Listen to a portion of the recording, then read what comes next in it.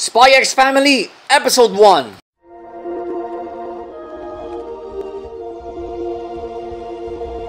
So we start with the two countries that will be involved probably in the entire anime. Westalis and Ostania.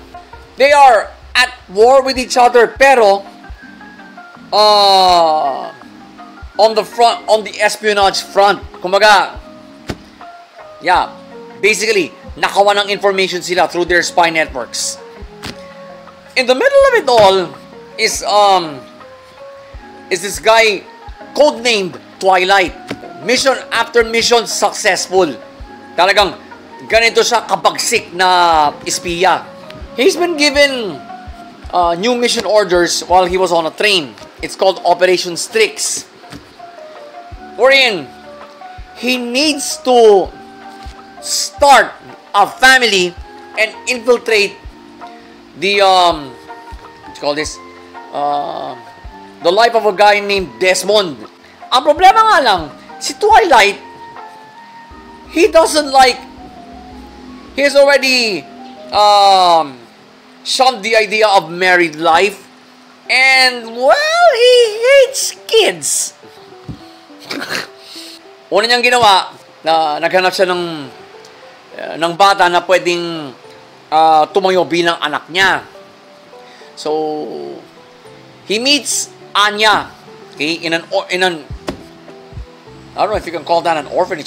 To me, right? It's a third-rate orphanage. Now, pinakitaan siya ni Anya kung bakit siya dapat ampunin. Okay. So may pinakitang crossword sa isang dyaryo, and to Twilight's surprise, na-solve yung buong crossword puzzle in, I don't know, it only took her 3 minutes to solve the entire puzzle. Sabi ni Twilight, I'll take her. Paano yung paperwork? Well, sabi ng head ng orphanage na, just take her. Yun pala, may narrator kasi, yung background pala ni Anya, medyo shady din. Yup! Anya can read minds. Kaya, ang favorite target niya ngayon ay si Twilight, who just took on the name of Lloyd Forger. So, he's now posing as this guy who's also a psychiatrist and has one kid. Ngayon, as per the instructions to him, he must enroll this same child to Eden College. Kasi, doon din nag-aaral yung anak ni Desmond. The usual fatherhood pains now come in. Ayun nga. Siyempre, sasabihin ni Anya, I wanna eat that. I wanna buy that. I want this, I want that. The usual kid stuff that a father has to deal with every day. Hindi pa namamalayan ni Twilight na mind reader itong si Anya. Telepath. So, sinasabi pa natin ni Anya na, Papa is such a bad liar.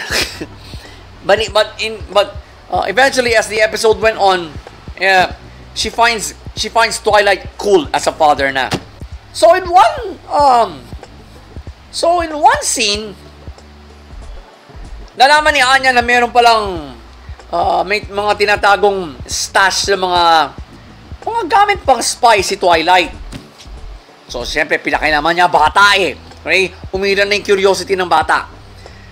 She got a hold of this, yung parang suitcase na meron parang radio panel sa loob. So, kumaga, this is where Twilight communicates with his bosses.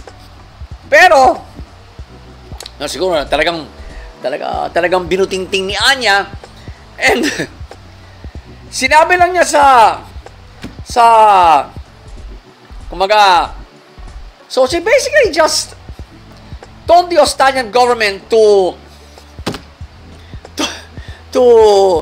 catch Twilight if they can. So they broke into the apartment where they live. Ayun, dinukot si Anya, And later on, dinukot na rin si Twilight. Akala nga nila, nadukot nila si Twilight. But, it was actually one of their men.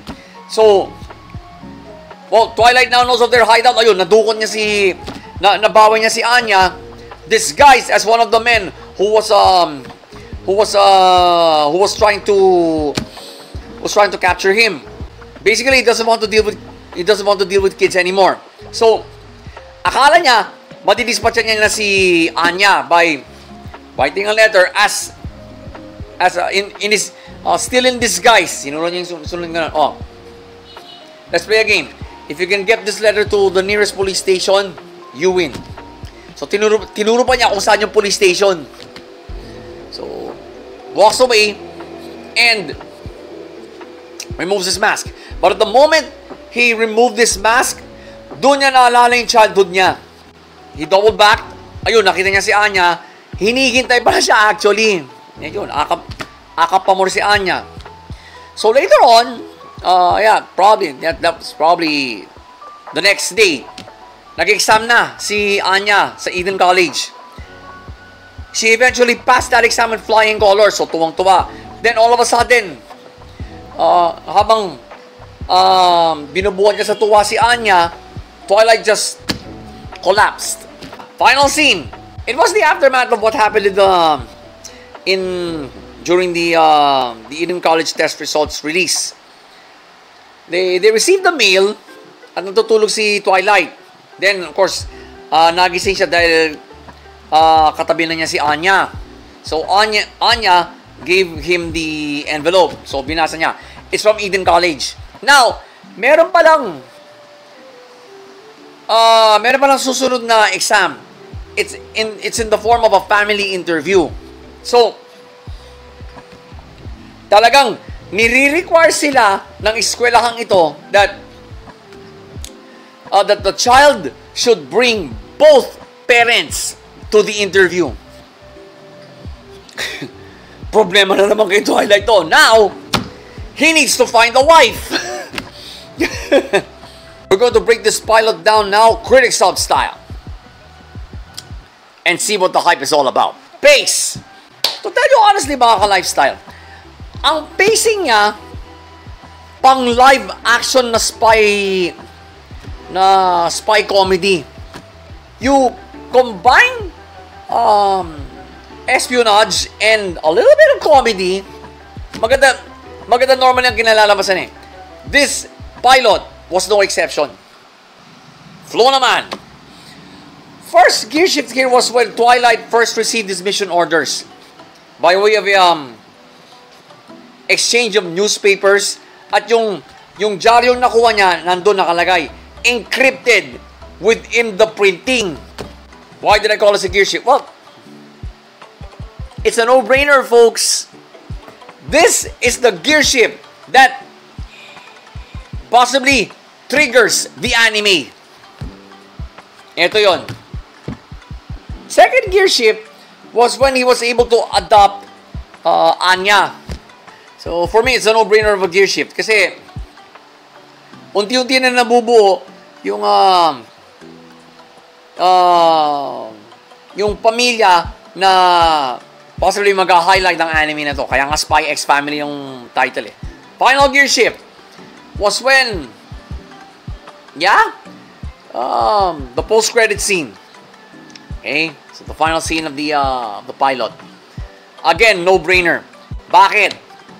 Well, Twilight's problems are not over yet.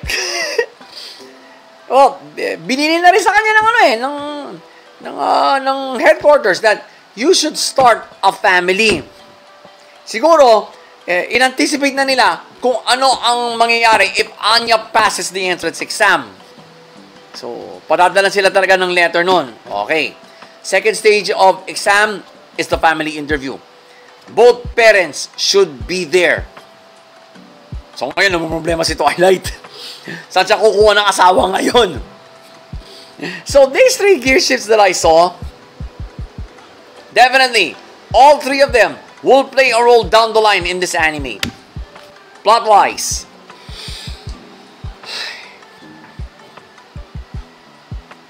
There was only one backstory sequence here. At ang bilis. Kumbaga, pumlashback lang si Twilight to his childhood. And because of that, he realized na he's just doing the same to Anya. Therefore, malinis ang plot, mga ka-lifestyle Patreon. The flashback, kaya nga flashback sequence ang tawag eh. Pahapyaw lang na pinakita sa atin kung ano ang itsura ng childhood, ano ang itsura ng Twilight nung kasing edad niya si Anya. So, wow. And it's also a reality check moment for one of the main protags. Alright? Makaantig ka eh. Makaantig ka. So, wow. Yeah. The plot was really clean. The plot was really clean. So, pace, flow, and plot, they all came together for this pilot, folks. And I can say, sa pilot pa lang, yeah, the hype is real. So, Spy X Family, Episode 1.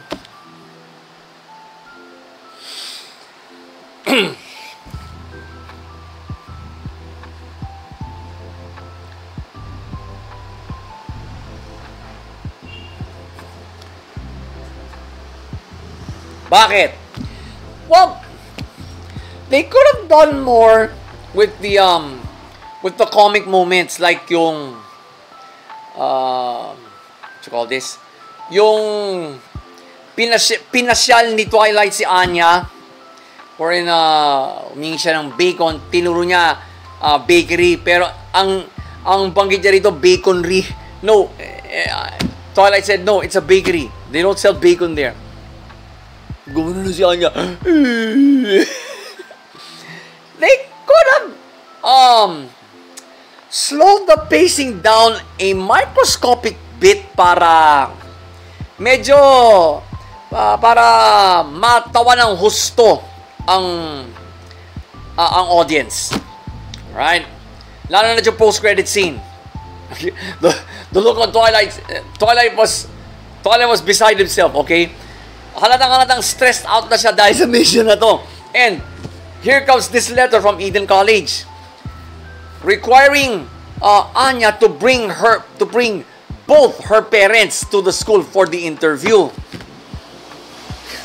So kaya ni Twilight, saan ako maghahanap ngayon ng asawa? That was hilarious, okay? I found that sequence hilarious, actually. Pero they could have slowed the pacing down a microscopic bit para medyo matawa ng matagal yung audience, right? And well, it's also to send a message to the audience that Spy X Family isn't just a it won't be a serious anime always. Meron talaga mga funny moments dito. Kasi nakita na natin yung dynamic between Anya and Twilight. Right? So yeah, magiging magulong pamilya ito. But they should have done more. They should have done more for the funny moments. So again, Spy X Family, Episode 1.